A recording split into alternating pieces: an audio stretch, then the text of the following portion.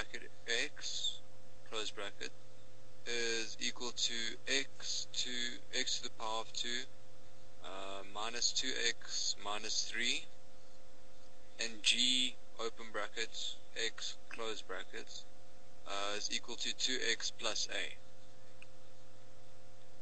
Okay, just before we carry on, Jason. Yeah, so this type of notation, the type of writing, it's called function notation. And the f and the function, g are the names the of function the of x and the g of x. No, but all of them are functions of x. The f and the g are its names. Okay, you've got a name, I've got a name, everybody else has a name. The parabola has a name, it's called f, and the straight line has a name, it's called ch. Okay. Okay. That's it. The f and the g is its name. But the way we pronounce it is we say f of x and g of x. You don't have to say g open bracket x close bracket. You just say f of x and g of x. Okay. Alright? I'm listening. Now with the two graphs here, they say the graphs of function of x, well, they say these two graphs do not intersect. Find all the possible values for a.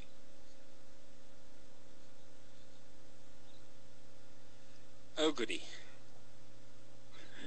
That doesn't sound too good.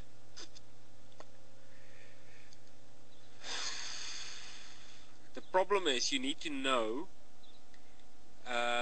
nature of the roots. Do you? Well, yeah. Okay, because what's going to happen in a question like this, let me just quickly sketch the scenario so you've got a visual reference for it. Let's say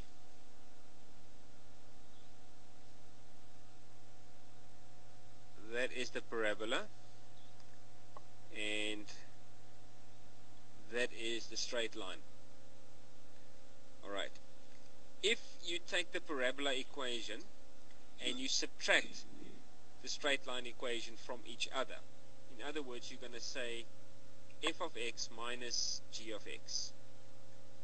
Yeah. That's then going to give x squared minus 2x minus 3 minus 2x plus a, which will give us x squared minus 2x minus 3 minus 2x minus a, which will be x squared minus 4x minus 3 minus a. That equation is a normal quadratic equation. Do you agree with me? Yeah.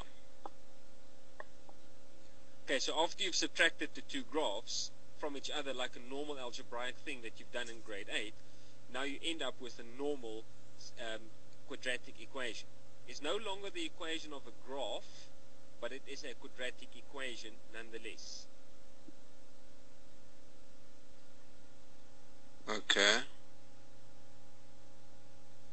Alright, and now, if you work out the discriminant of that new quadratic equation, and your roots are equal, you've got a tangent. The straight line has become a tangent. It touches the graph in one place. If you have real roots, in other words, the roots are bigger than 0, but not equal to 0, it means your straight line will actually pass through your graph twice. And if you have non-real roots for that new quadratic equation, it means your straight line graph will never touch the graph. They don't have even one point in common. Shall I repeat that? Okay. Yes, please. Okay. You subtracted the two graphs from each other. That made you end up with a new quadratic equation.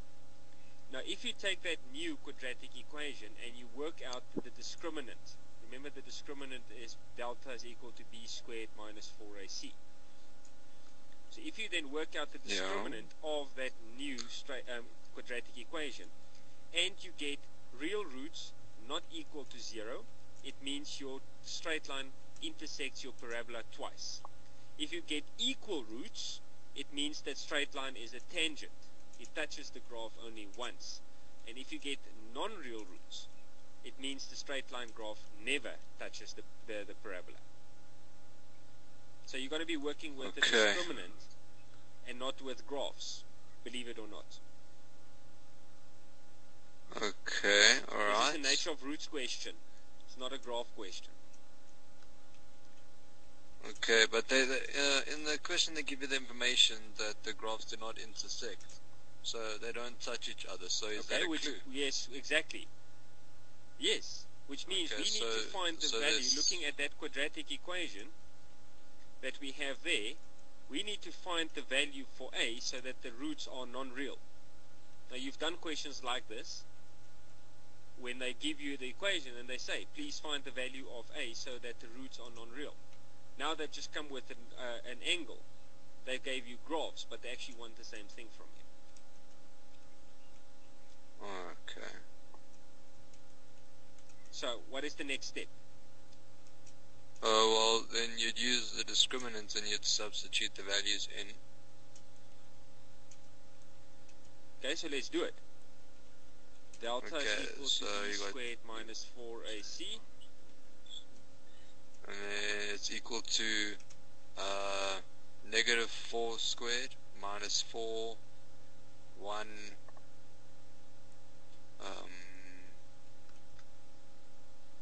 now, is C everything after x? C is everything not containing x. X not containing x, yeah. So 2 minus a. Okay. So then you'll have 16.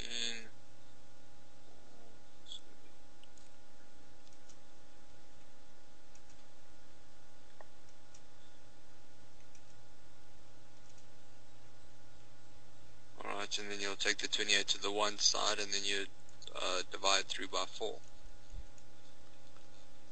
No, this is not an equation, Jason. On the left hand side we've got a little triangle. Delta, we don't have the zero delta on the left hand side.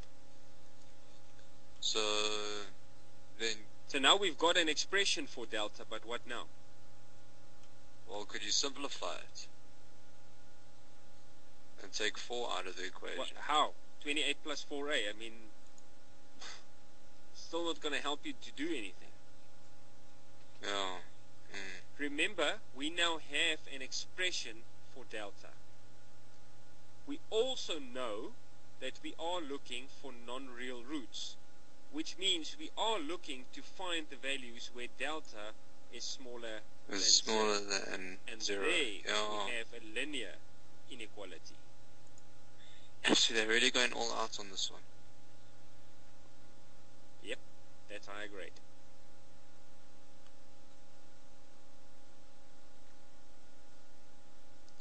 Are you happy with that? Yeah, I'm happy with that. Okay, now remember what I said just now? This wasn't a graph question to begin with. This was the nature of the roots question. You need to know where it fits in the bigger picture.